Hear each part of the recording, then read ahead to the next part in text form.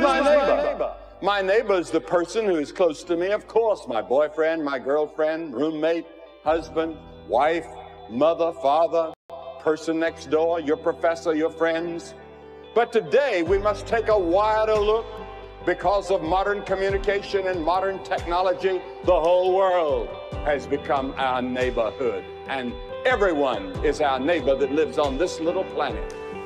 Because we are a small planet, and we have technology in our hands now that have made this a very, very small planet. And we are demographically moving closer and closer to each other, and we've become a neighborhood without becoming a brotherhood. And this is one of the great problems that we face in the world today. And Jesus said, thou shalt love the Lord thy God with all thy heart and soul and strength and mind, and thy neighbor as thyself. You're to love the people of Africa. You're to love the people of the Soviet Union. You're to love the people of China. You're to love the people of Latin America. You're to love the people of Europe. You're to love all of those people. You say, but there's some of those people I don't even know, but we're to love them, and we're to pray for them. Pray for the whole world every day. There are several relationships in loving our neighbor that I would like to mention. The first is the race question. You see, the story of this Good Samaritan is really a story about a race question, because the Jewish people of that day had very little to do with the Samaritans. They were of a different ethnic background. And this is a story that Jesus tells directly to teach who our neighbors are. Our neighbors are people of a different race or a different cultural background, and we're to love them. When Jesus went back to his hometown in Nazareth, he was well received until he spoke about the race problem. And when he spoke about that, they tried to stone him. And then secondly, there are the rich and the poor relationships in the world today.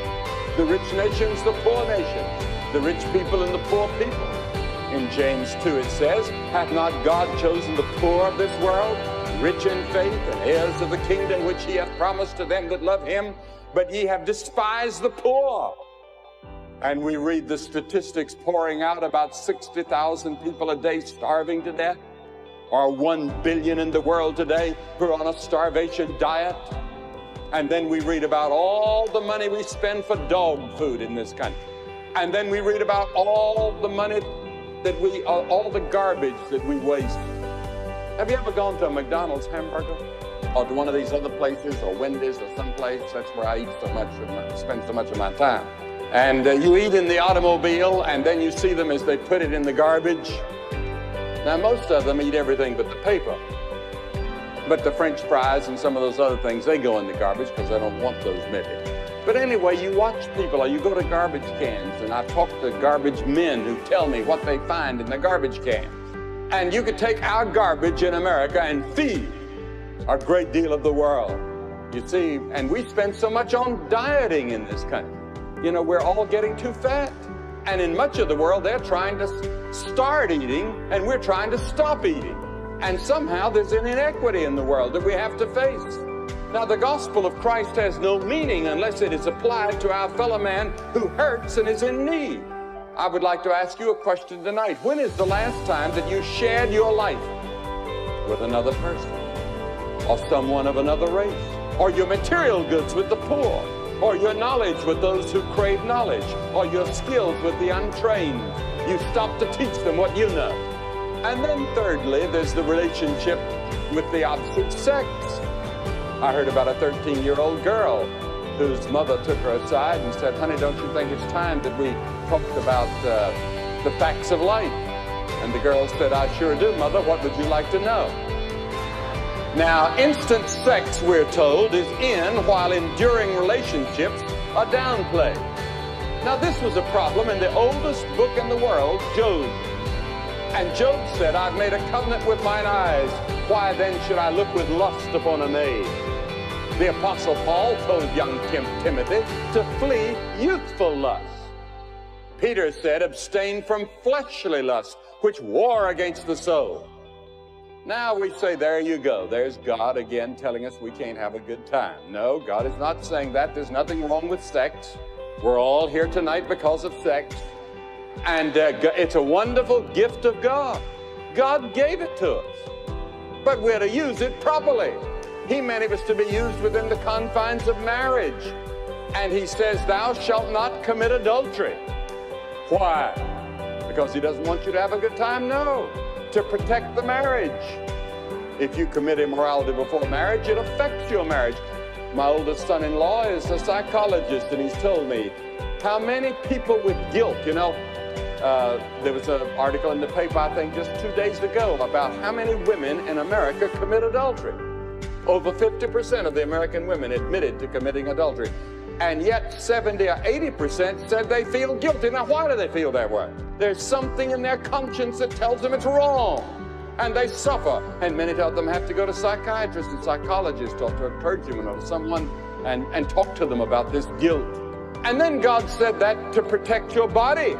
We thought we had all the venereal diseases licked with penicillin. Then comes along herpes simplex 2. And many articles are appearing about it. It's like a raging plague through the population. There seems to be no cure. And just when it seemed that the pill and sex education and other methods of contraception were giving us a new freedom, then there suddenly appears this disease with no known cure. It's estimated that in less than 4 years, nearly 1/2 of the American population will be infected. The career woman in New York, an artist, who said, we're all looking for someone to love. And in this world, our chances seem slim anyway. Then you add herpes and you think, why should anyone want me now? A doctor in New York says that as the stream of teenagers come in to see him, they cry and then they exclaim, no one will ever want to marry me. A professor at Georgetown University was quoted as saying that herpes has inflicted intense guilt feelings among women especially, and again they cry, I'm unclean. So the age of guilt is back, and with a vengeance. And this time around, it seemingly has no immediate answer. And then thirdly, God says, thou shalt not commit immorality, to protect you psychologically. There was a girl from one of our great Eastern institutions, quoted in one of the magazines some time ago, saying, after I've had a sex experience, I always feel guilty. Why? Deep emotional disturbances, insecurity. They often feel unloved.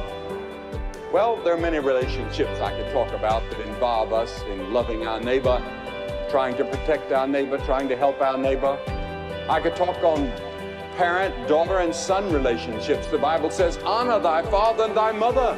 But young people have a hard time forgiving their parents. They forget what an agony and what a burden their parents carry for them. And parents sometimes forget that they were once young themselves.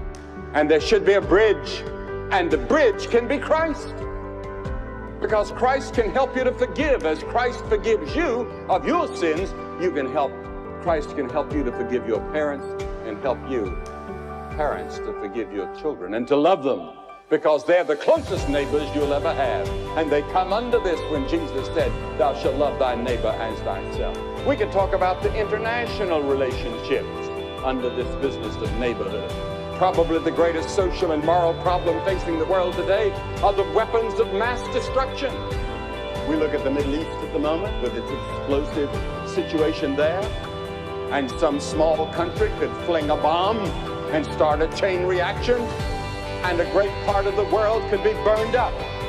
And how the scripture teaches that there may come a day when man will destroy at least 1/4 of the human race. And you know, it was interesting that a Russian scientist this past week used that exact same figure. About 1/4 of the human race, he said, in an atomic exchange would be destroyed. And many others would be injured for life. And what a horrible thing as we look forward. And I've heard scientists say that it's possible to destroy the whole planet in a matter of an hour.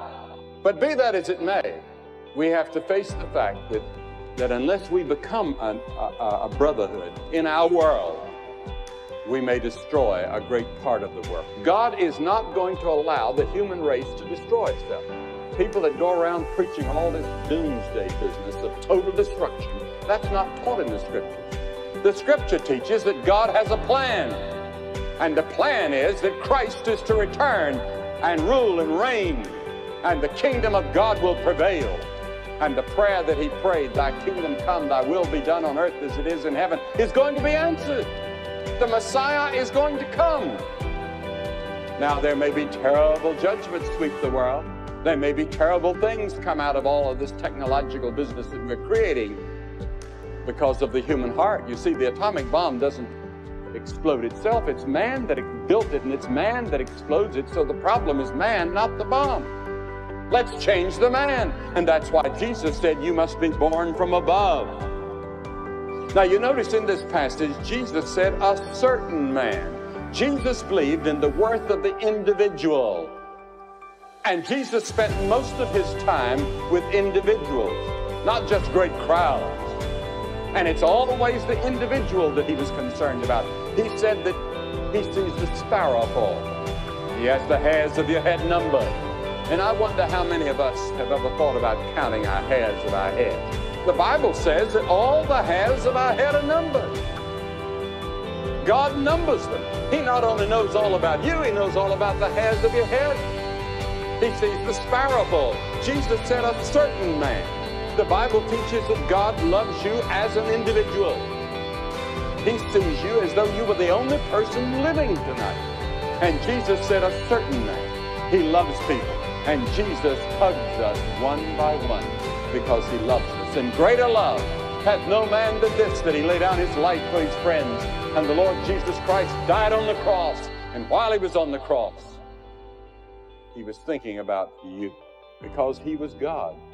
He could look down the centuries and call you by name on that cross and say, I love you. I will forgive you if you will come to me.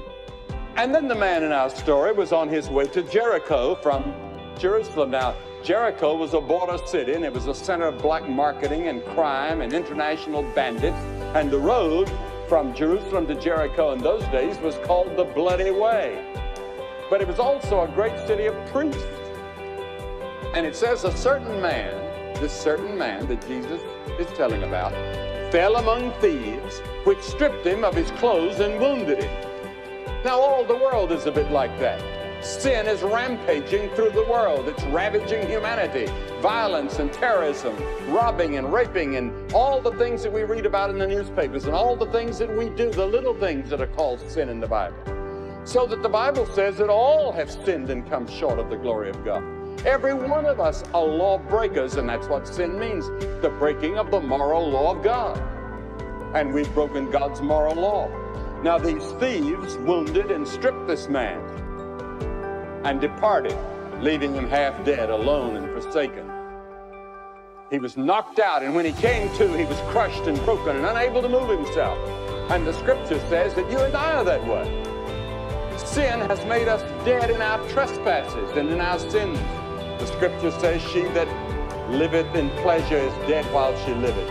You see, that means that you can be alive physically, but spiritually, your soul, your spirit that lives inside of you, that's the part of you going to live forever.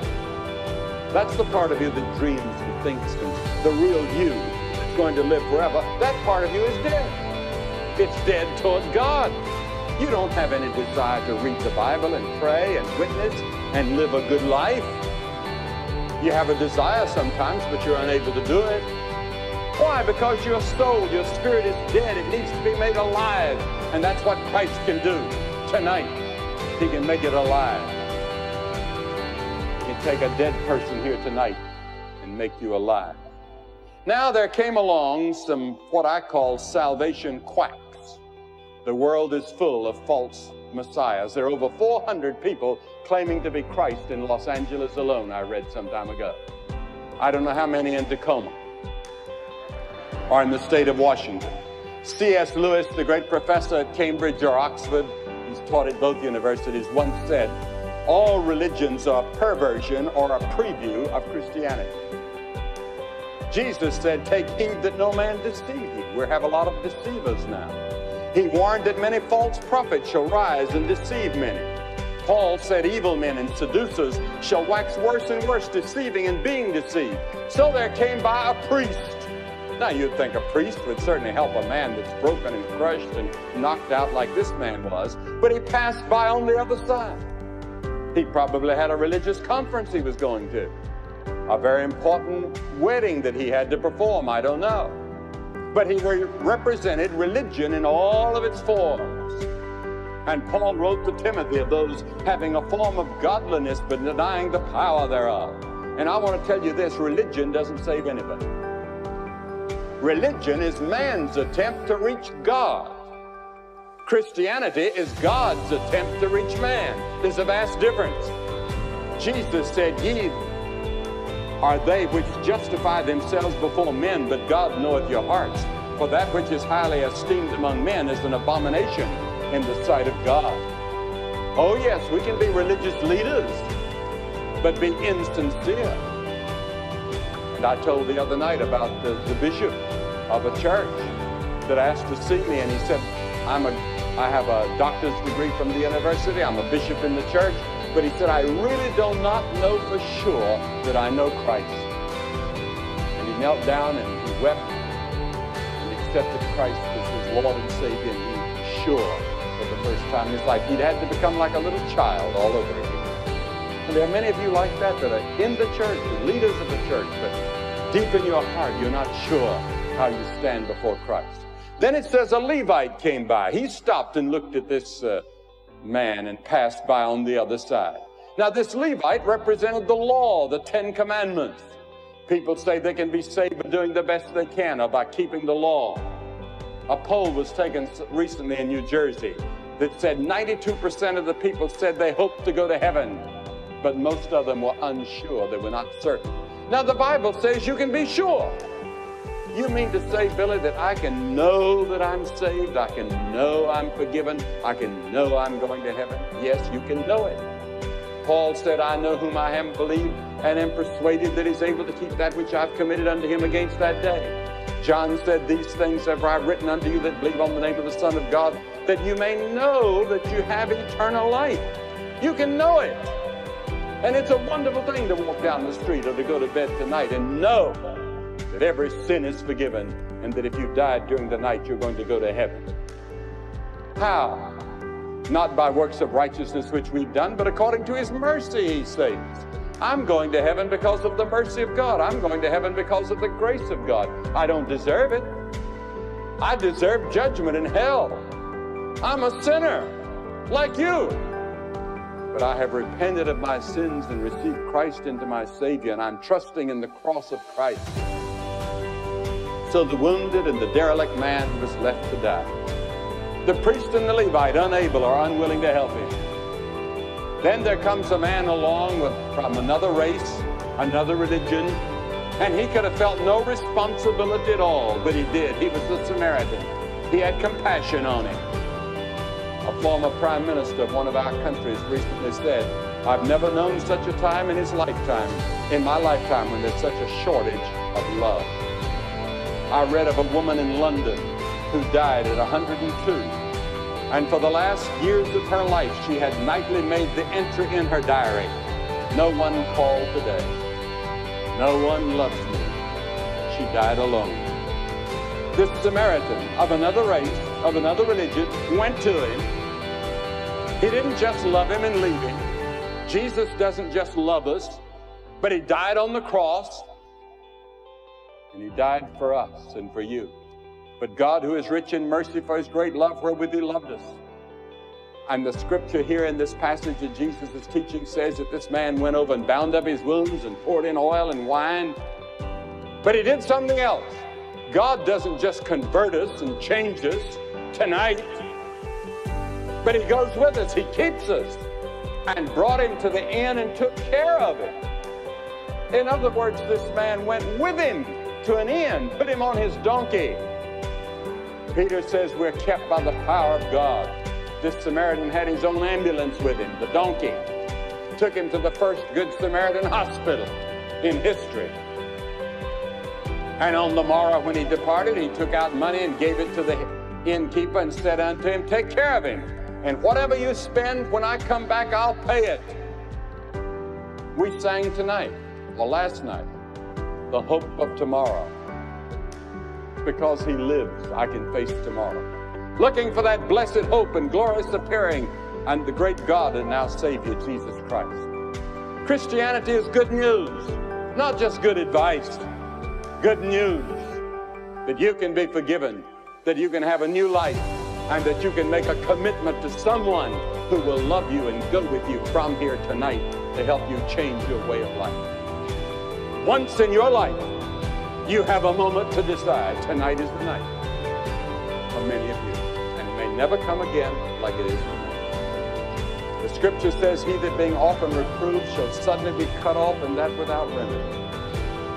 There comes a moment when you face God, as you do tonight, and you face the cross, and you must decide. And I ask you to come forward in these meetings and stand in front of the platform and say symbolically, by coming, I do indeed repent of my sins and receive Christ. You say, what do you mean by repentance? That word repentance means simply to change. You say, God, I have sinned, I'm sorry, I'm willing to change my way of life if you will help me. I'm willing to change. Are you willing to say that? And then you come secondly by faith and put all of your confidence in Christ on the cross for your forgiveness and your salvation. And then thirdly, you're willing to follow him and you're willing to go back home and be a good neighbor. Are you willing to say that tonight? That's what it means. If you are, you can get up and come. Now, why do I ask you to come publicly? Because he said, if you're not willing to acknowledge me publicly before men, I'll not acknowledge you before my Father, which is in heaven.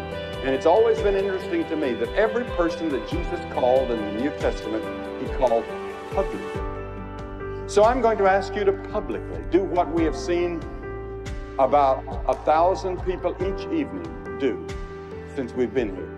I'm going to ask you to get up out of your seat right now in a moment and come and stand in front of the platform. And after you've all come and stood here, I'm going to say a word to you, have a prayer with you, give you some literature to help you in your Christian life. You can go back and join your friends. You get up and come right now. You can come with your boyfriend or your girlfriend, or whole families can come together, but God has spoken to you. You get up and come. We're going to wait right now. No one leaving, please. This is a very holy moment in the service, and I'm going to ask everyone to be in an attitude of prayer as people come from everywhere. You may be in the choir, and God has spoken to you, or wherever you are, you get up and come. We're going to wait on you. It's my prayer that you will. And be sure and go to church next Sunday, and God bless you.